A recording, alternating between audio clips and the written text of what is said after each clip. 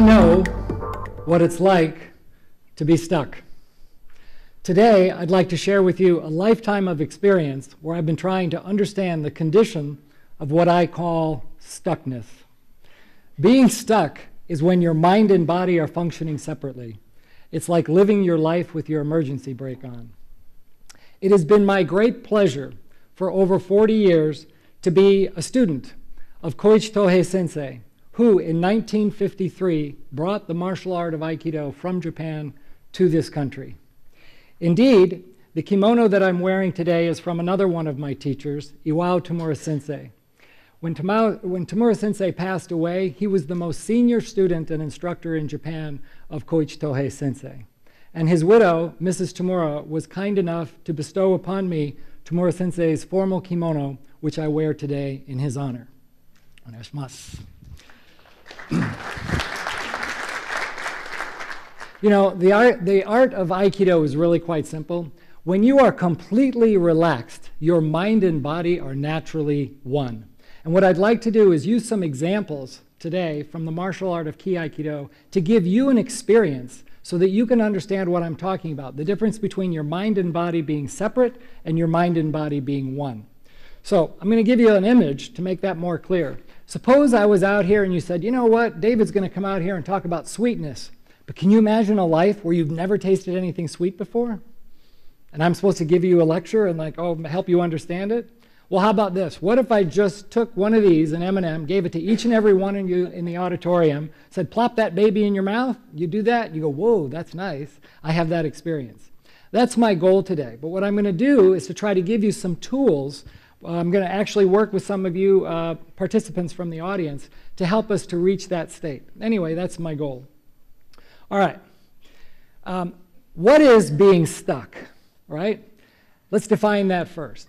It could be something really simple. You don't always feel relaxed and calm when you're making an important decision. Or maybe you feel that you've lost control. Others have all the control around you. Maybe you feel like a victim. Or this one looks more like road rage or something. This is just the condition of being angry. So to start this, if you would please, I want you to look at me like this gentleman, and just in your imagination, because I want you to get in a state, look at me as if you're really, really mad at me. Oh, good. That was a good one. All right, yeah, all of you. Whoa, yeah.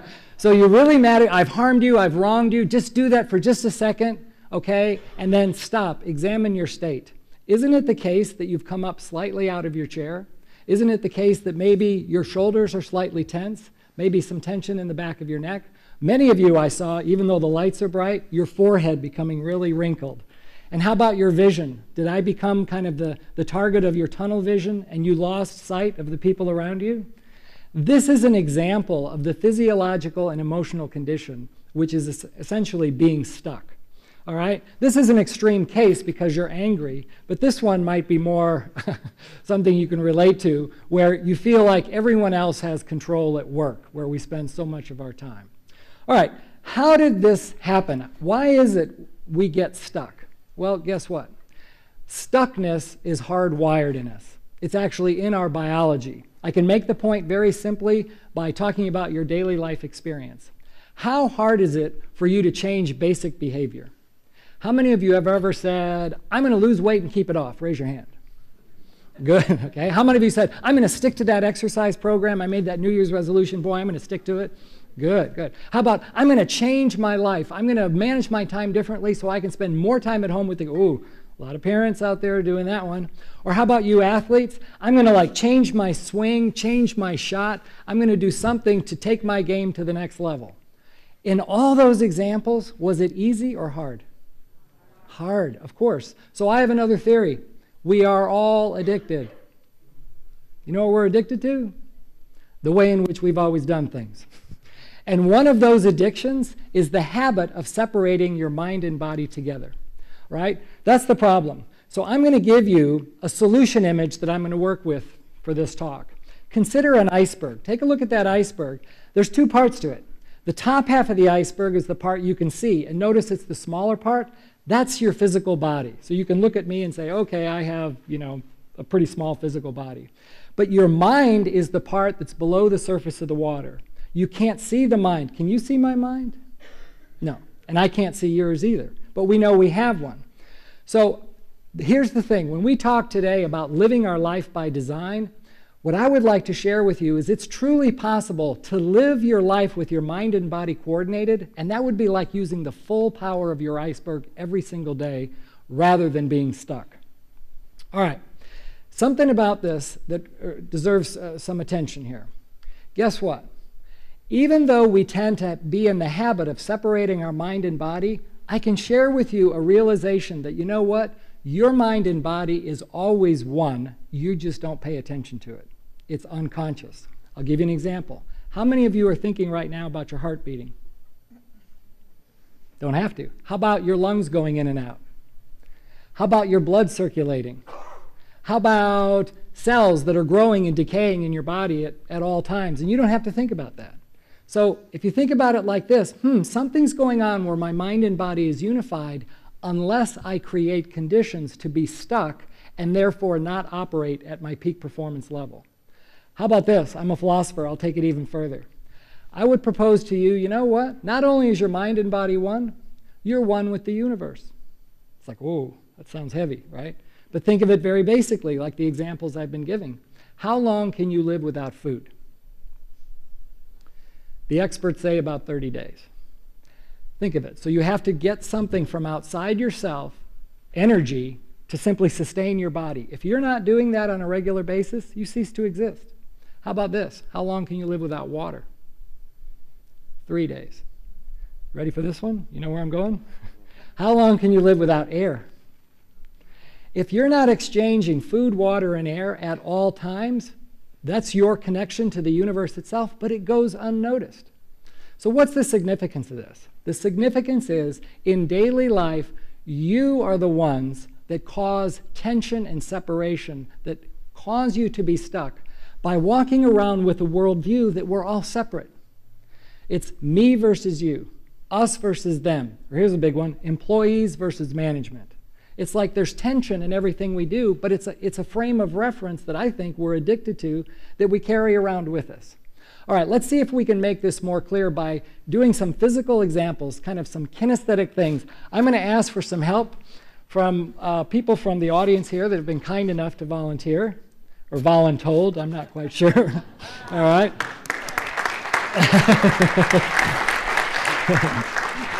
All right. This is my friend Derek. We just met today. But I want you to imagine now, Derek's a big guy. I said, wow, you are a big guy. I said, could we get a big guy? All right, I want you to imagine, I put up the skeleton here. I want you to imagine Derek as a skeleton right now. Well, guess what? The weight of Derek's body is susceptible to the laws of gravity, just like this clicker. So that means when Derek stands relaxed, the physiological center of his body is about 3.5 inches below his navel. And by the way, it's the same for all of us. Do you see this pelvic girdle? Notice how it's like a bowl shape? The purpose of that part of your anatomy is to support the upper weight of your body. So here's where I'm going. I'm going to ask Derek to concentrate on the physiological center of his body. And I want you guys to do this as well, okay? So first, everyone go up on your toes, softly down. Very good. Okay, now with your inside arm, I'm just going to touch Derek's sternum right here and say, Derek, I want you to keep thinking right here. So everyone think about your center, right? And I'm just going to give him an experience. I'm pressing not hard, but I'm pressing in this direction. Do you feel stable? Yeah. He's like a rock. He's extremely stable. Very good. Okay, now the only variable I want to make this a fair experience is stand the exact same way, Derek, but just think on the very top of your head. You can even touch the top if you want, like you're getting a haircut, you're combing your hair, whatever. But keep your mind right up there. Exactly. I mean, it's very powerful. Try this at home when you do this with somebody else, because here's the deal. Remember when I asked you to a minute ago to sit there and look at me with anger? Do you think when you're stuck, do you think in daily life, when you have fear, tension, and anxiety, do you think it's more likely your worldview is kind of up here, or do you think it's nice and down here? Of course, it's up here. So guess what? You now know those conditions where you're not operating to the best of your ability. When you feel stuck, guess what? Your weight is coming up. Your mindset is coming up. It's like separating the two halves of your iceberg.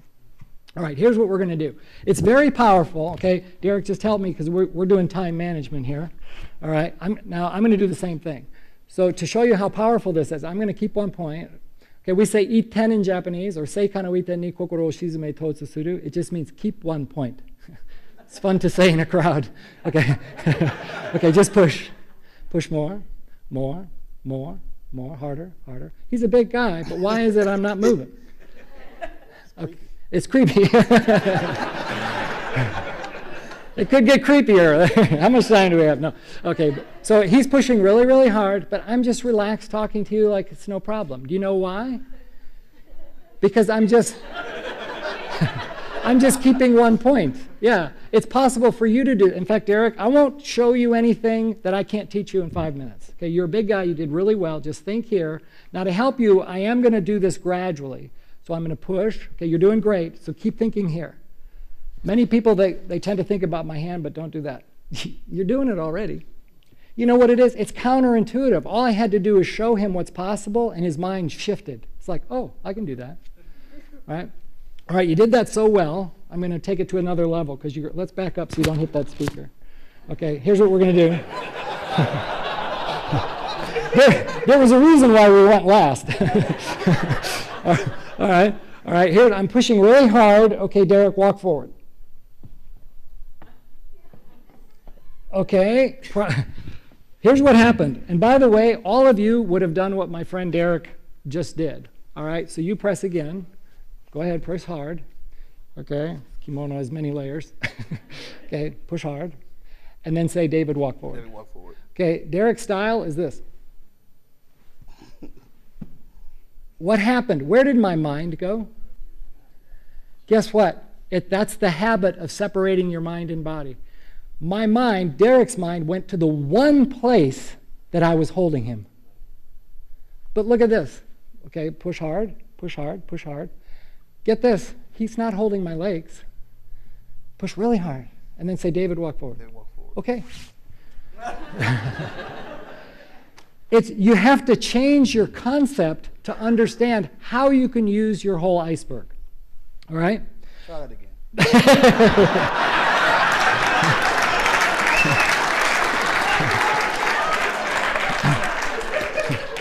I told you this was going to be fun. All right, Derek, you're here. Okay, I want you to end on it. You know, my teacher always says, make sure they do it correctly. Okay, now just walk forward. Exactly. Yeah, I can't. Imagine, I'm this puny little guy. I can't hold you back. All right, let's do one more exercise. Okay, everyone, you can try too, okay? I want you to hold your right arm out straight, really tight. Use all your muscles. That's why, look at that. Oh, you're huge.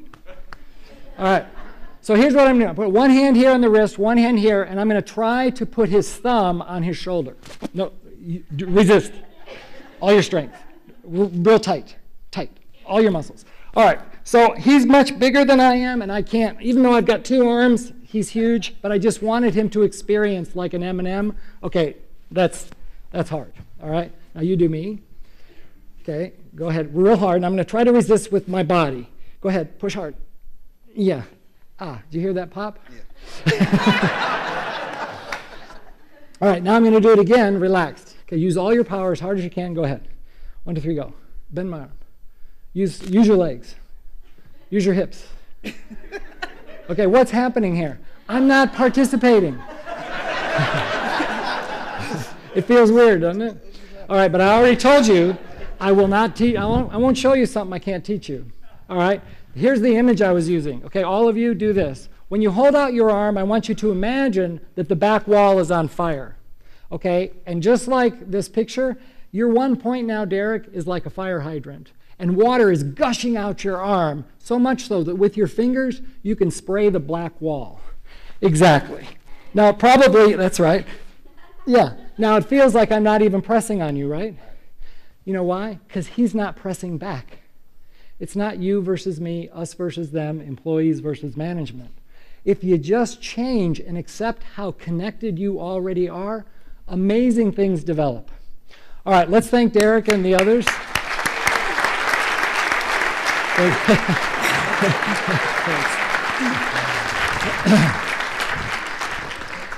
Okay, so let me show you. when we do this, he's doing the same exercise. This is Rich, by the way.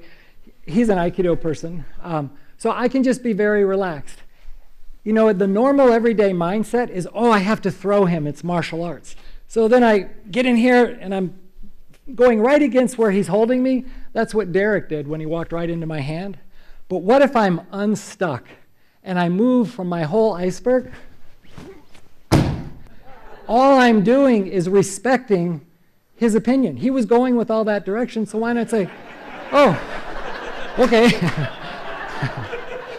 Here's daily life, okay? He's the boss, I'm the employee, or husband, wife, friend who've become enemies. He's pushing as hard as he can, but what if I'm going to keep one point, use this unbendable arm. He's pushing, pushing, pushing. I can feel like, oh, well, I feel very good, but I'm also stuck.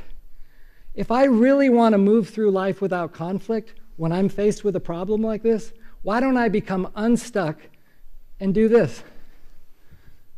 You know what he did? He stopped pushing. Do you know why? I wasn't there.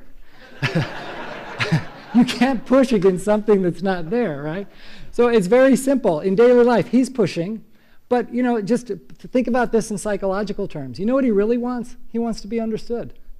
So if I do this, he's probably thinking, oh, now my partner, I can use my words, I can validate, I can say, I get it.